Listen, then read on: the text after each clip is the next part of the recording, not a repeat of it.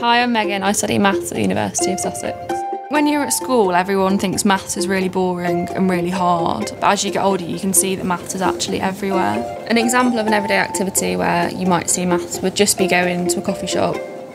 So you'd walk in and you'd get in a queue. When should you join a queue? How quick is the queue going to go? Got loads of different kinds of coffee. What coffee makes the best profit?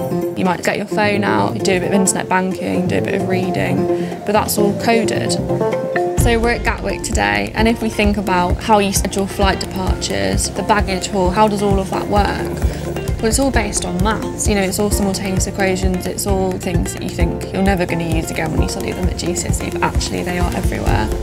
When I first started university, I wasn't sure what I wanted to do job-wise, and that's why I liked the fact that our modules were set out for us and gave us a really broad and deep understanding of maths in general.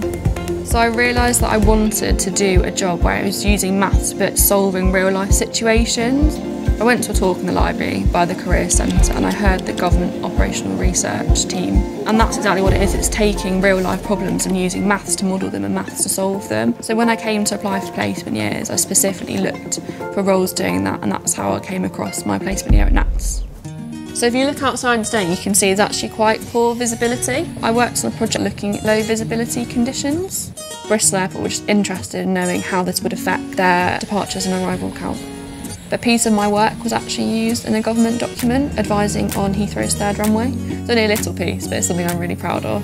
I think the foundation year at Sussex really prepared me for the rest of my degree. I didn't have the best A-levels coming to university. You get a lot of support from the department, so when you start you get given an academic advisor who sees you through your whole degree.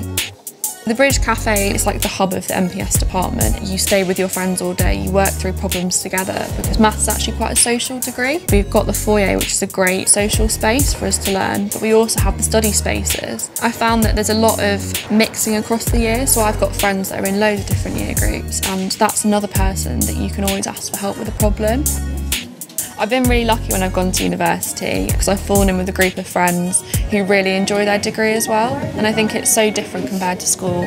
It's cool to be clever, it's cool to do well. It is like a family within the department, and it's an experience that you'll never forget.